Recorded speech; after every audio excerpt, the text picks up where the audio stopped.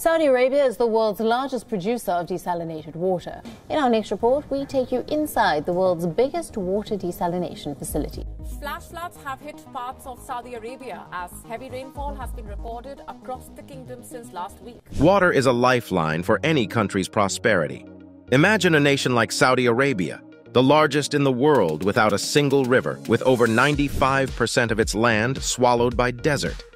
Surprisingly, it's also the economic powerhouse of the Middle East and North Africa, boasting a staggering GDP of about $800 billion in 2020.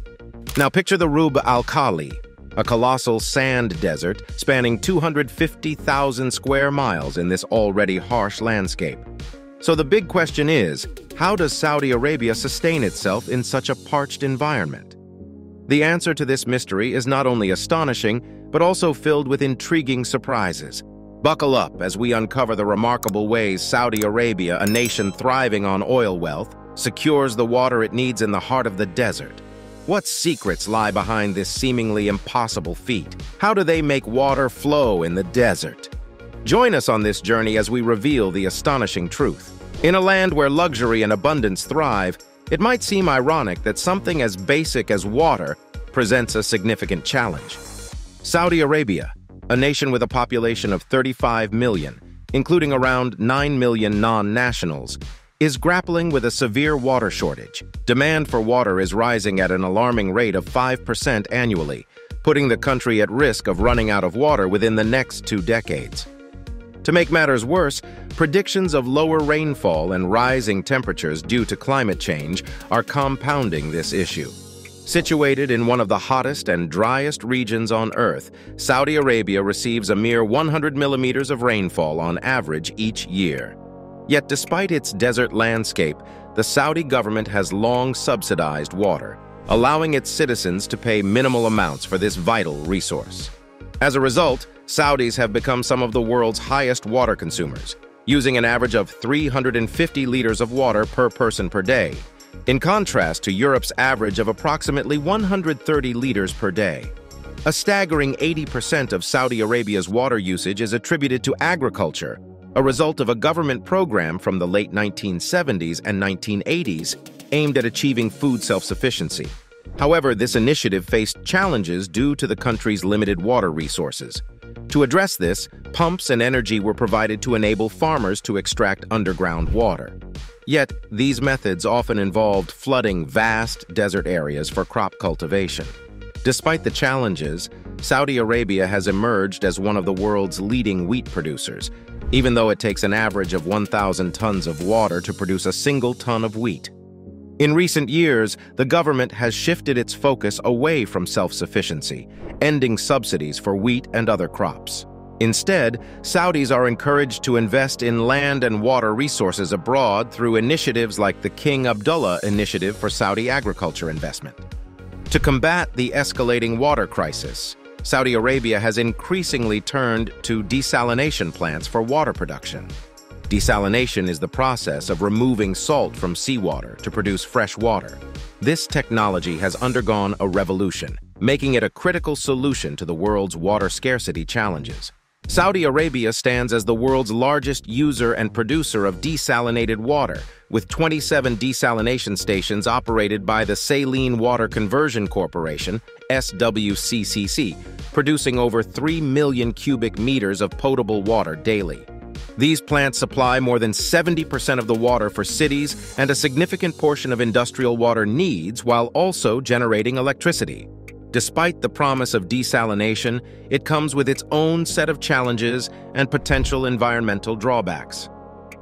While it offers a lifeline to meet the rising water demand in Saudi Arabia, the heavy reliance on this technology raises questions about its sustainability and impact on the environment. It may seem ironic that a basic necessity like water poses a significant challenge in a land of luxury and abundance. Saudi Arabia, with a population of 35 million, including about 9 million non-nationals, is facing a severe water shortage. Demand for water is increasing by 5% annually, and the country could run out of water within the next 2 decades. Adding to the challenge are predictions of lower rainfall and rising temperatures due to climate change. making Saudi Arabia one of the hottest and driest regions on Earth, receiving only about 100 millimeters of rainfall per year. Regardless of this arid landscape, the Saudi government has long subsidized water, allowing citizens to pay minimal amounts for this essential resource. Consequently, Saudis are some of the world's highest water consumers, using an average of 350 liters of water per person per day, far surpassing Europe's average of approximately 130 liters per day. A staggering 80% of Saudi Arabia's water usage is attributed to agriculture, a result of a government program from the late 1970s and 1980s aimed at achieving food self-sufficiency. However, this initiative faced challenges due to the country's limited water resources, leading to the extraction of underground water for irrigation. Yet, this often involved flooding vast desert areas for crop cultivation. Despite these challenges, Saudi Arabia has become one of the world's leading wheat producers, even though it takes an average of 1,000 tons of water to produce a single ton of wheat. In recent years, the government has shifted its focus away from self-sufficiency, ending subsidies for wheat and other crops. Instead, Saudis are encouraged to invest in land and water resources abroad through initiatives like the King Abdullah Initiative for Saudi agriculture investment. To address the escalating water crisis, Saudi Arabia has turned to desalination plants for water production. Desalination is the process of removing salt from seawater to produce fresh water. Saudi Arabia stands as the world's largest user and producer of desalinated water, with 27 desalination stations operated by the Saline Water Conversion Corporation, SWCC, producing over 3 million cubic meters of potable water daily. These plants supply more than 70% of the water for cities and a significant portion of industrial water needs while also generating electricity. However, a study has revealed that the negative environmental impacts of desalination may outweigh the positives. By 2018, there were nearly 16,000 desalination plants worldwide, generating significant amounts of waste and toxic chemicals that harm the environment and wildlife. The production of approximately 95 million cubic meters of fresh water by these desalination plants also results in the generation of 141.5 million cubic meters of brine waste, a staggering 50% more than previously estimated. Brine contains harmful substances such as chlorine and copper, with a salt concentration 5% higher than typical seawater. Disposing of this brine waste is a challenge, as many desalination plants release it into natural bodies of water, leading to adverse effects on marine life. Specifically, brine discharge reduces oxygen levels in the surrounding water, impacting sea creatures that need to consume more water to compensate for the elevated salt content in their environment. Apart from the environmental concerns, desalination is a costly endeavor, with estimates suggesting that as much as $29 billion must be invested in desalination over the next 15 years to meet the growing water demand. The desalination process also consumes substantial amounts of energy, with Saudi Arabia using up to 1.5 million barrels of oil per day to fuel its desalination plants, surpassing the entire daily oil consumption of the UK. Additionally, desalination appears to be a common practice in the Middle East due to the prevalence of deserts in the region. Even neighboring Abu Dhabi has established numerous solar desalination plants. They have also embarked on a groundbreaking venture by collaborating with Eon Water, a French company, to test a wind turbine that extracts water from arid desert air. The prototype has shown impressive results, producing 500 to 800 liters of portable water daily from air with humidity levels of 15 to 20%. Eon Water envisions increasing this volume to 1,000 liters by enhancing wind speed. There's no doubt that Saudi Arabia's commitment to addressing its water challenges is indeed commendable.